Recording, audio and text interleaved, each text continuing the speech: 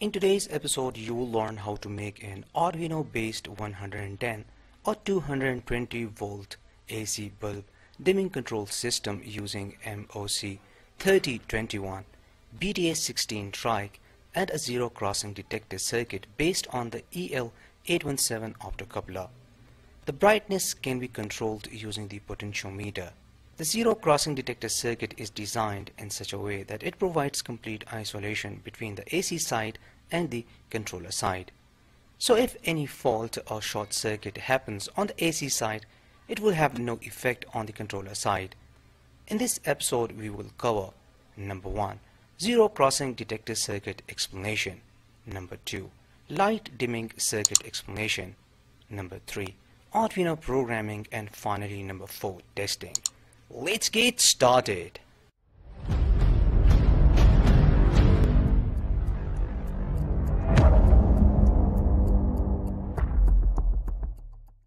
The components used in this project can be purchased from Amazon. The components purchase links are given in the description.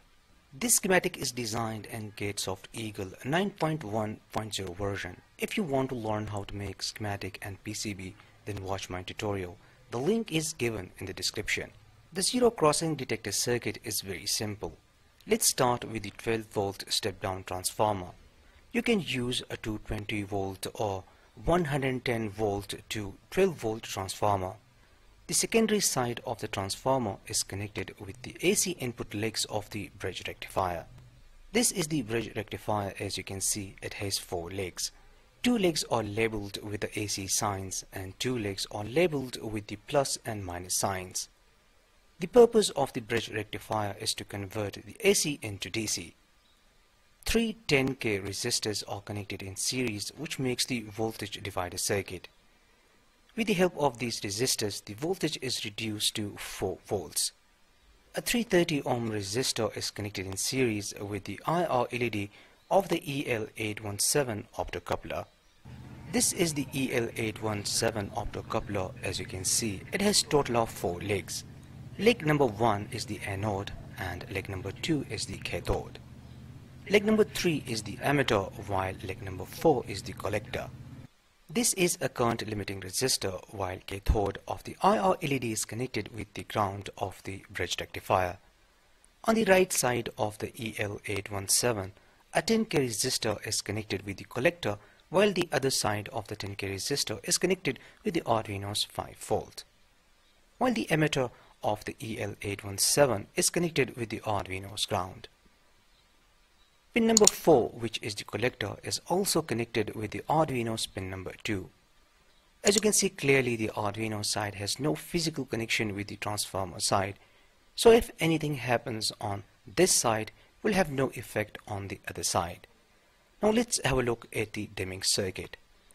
The AC bulb dimming circuit is based on the MOC3021 opto isolator, Triac driver, and BTA16 Triac. The MOC3021 has actually total of 6 pins, but pin number 3 and pin number 5 are not used. Pin number 1 is the anode and pin number 2 is the cathode as per the datasheet. A 330 ohm resistor is connected in series with the anode of the IR LED. This is a current limiting resistor and will be connected with the Arduino. This pin will be defined in the programming.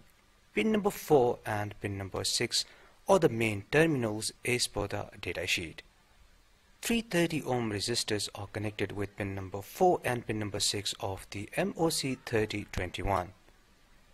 This is the BTA16 Triac. Let's have a look at its datasheet.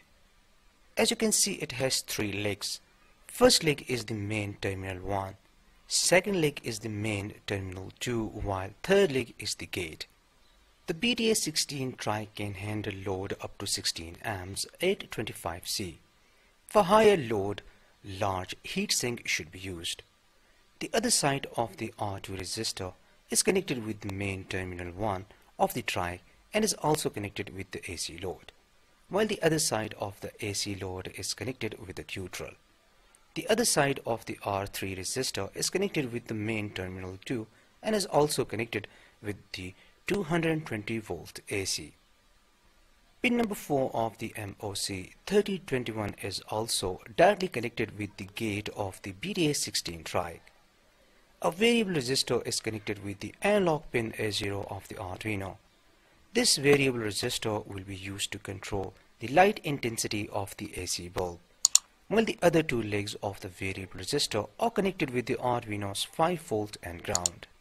All the connections are exactly the same as explained in the circuit diagram.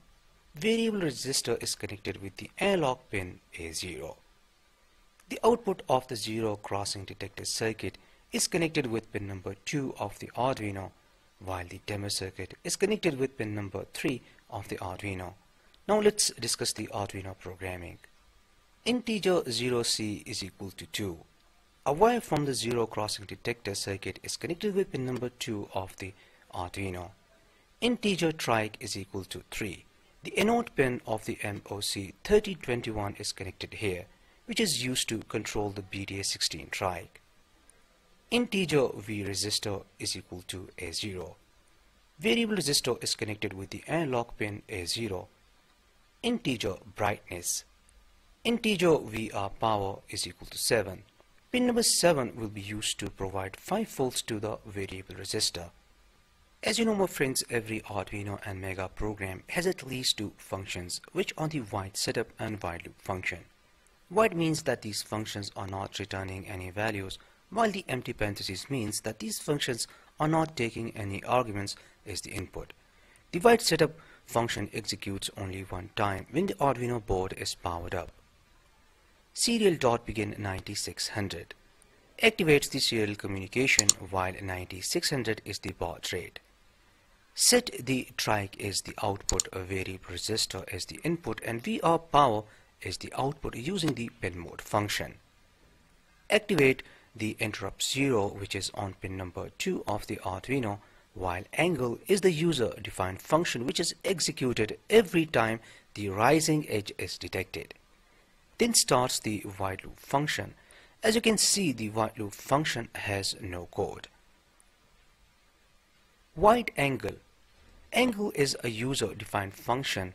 It has no return type and it takes no arguments as the input.